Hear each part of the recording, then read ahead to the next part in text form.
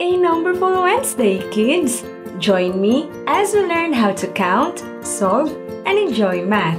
This is Teacher Jerelle, and welcome to our class. An engineer can use a formula to predict the pressure which can affect the strength of the bridge he creates. A chemist can calculate the pressure of a certain fluid within certain environmental conditions or in an artificial environment through the use of an equation. In all these situations, functions and relations are used for making predictions and wise decisions. For today's session, we will find the domain and range of functions. Are you ready, students? Come on, and let us begin our numberful journey.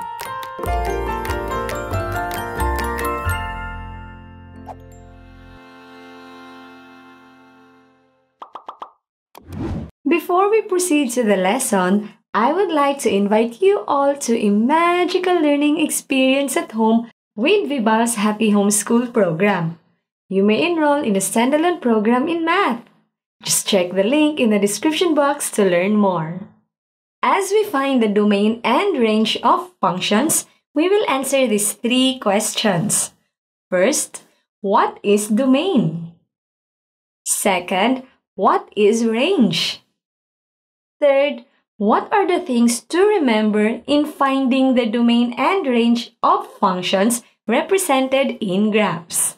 Come on, let's start answering these questions. First, let's discuss domain and range. The domain of a function denoted by D is the set of all possible values of its first coordinates or x values.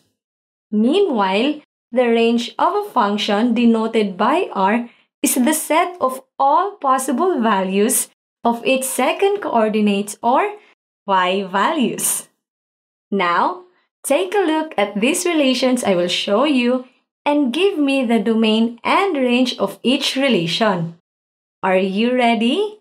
Let's go! What is the domain and range of this relation? Good job! The set of domains are 11, 7, 5, and 3. Meanwhile, the set of range are 6, 4, and 2. How about this? Awesome! The set of domains are 1, 5, and 10, while the set of range are 1 and 5. Remember, even though 1 appears twice in the table, it is written only once when writing the range. Last one, can you give me the domain and range of this relation? Very good! The set of domain Q are 1.5, 2.2, 3.4, 4.3, and 4.5, while the set of range Q are 2, 3, 4, and 5. Fantastic! Now, let's try finding the domain and range of functions represented in graphs. If the relation is graphed on the rectangular coordinate, we can find the domain by identifying all possible values of x. Thus, we need to specify which values can be excluded as inputs to the function. Take a look at these graphs. The graph extends infinitely in both directions. Therefore, the domain is the set of all real numbers. Domain is the set of all x such that x is an element of all real numbers. In interval notation, domain is from negative infinity to positive infinity. The range is also the set of all real numbers. The range is the set of all y such that y is an element of all real numbers. In interval notation, range is from negative infinity to positive infinity. The graph extends infinitely upward. Therefore, the domain is a set of all real numbers. Domain is the set of all x such that x is an element of all real numbers. In interval notation, domain is from negative infinity to positive infinity. The lowest point in the graph is 0 and negative 2, and all points on the graph are above this point. The range of the function is range is the set of all y such that y is greater than or equal to negative 2. In interval notation, range is from negative 2 to positive infinity inclusive of negative 2. The graph extends infinitely upwards. The domain is the set of all real numbers. Domain is the set of x such that x is an element of all real numbers. In interval notation, domain is from negative infinity to positive infinity. The lowest point in the graph is 3 and negative 3, and all points on the graph are above this point. The range of the function is range is the set of y such that y is greater than or equal to negative 3. In interval notation, range is from negative 3 to positive infinity inclusive of negative 3. The domain is from negative 5 to 6 inclusive of 5. The domain consists of all real numbers greater than or equal to negative 5 but less than 6. In interval notation, domain is from negative 5 to 6, including negative 5 but not including 6. The range is only restricted to 4 since all points have 4 as y coordinate. Range is the set of y such that y is equal to 4. The graph extends infinitely downwards. Therefore, the domain is the set of all real numbers. Domain is the set of x such that x is an element of all real numbers. In interval notation, domain is from negative infinity to positive infinity.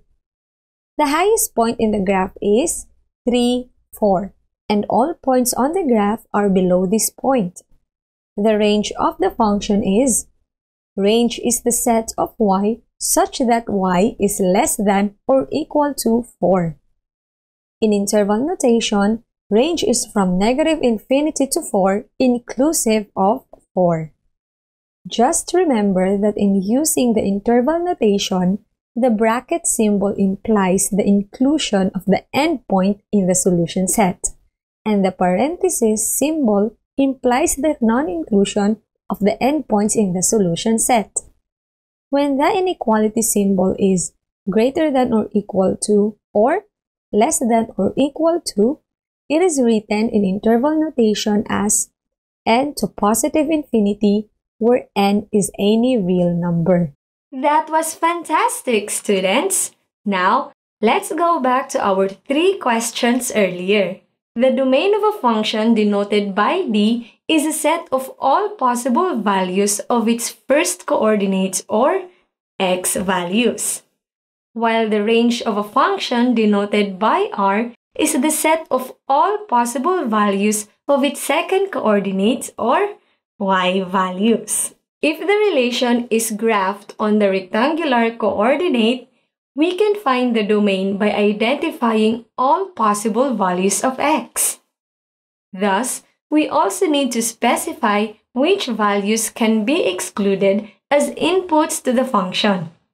Just remember that in using the interval notation, the bracket symbol implies the inclusion of the endpoint in the solution set, and the parenthesis symbol implies the non-inclusion of the endpoints in the solution set. When the inequality symbol is greater than or equal to or less than or equal to, it is written in the interval notation as n to positive infinity, where n is any real number. You did great! I hope you learned a lot about domain and range today. If you did, click thumbs up and share this video to help young learners like you to count, solve, and enjoy math. Don't forget to click the subscribe button. Of course, to experience the magical learning at home, check out Vibal's Happy Homeschool program. Check the description for the link. Again, this is Teacher Jerelle, and see you on our next Numberful Wednesday.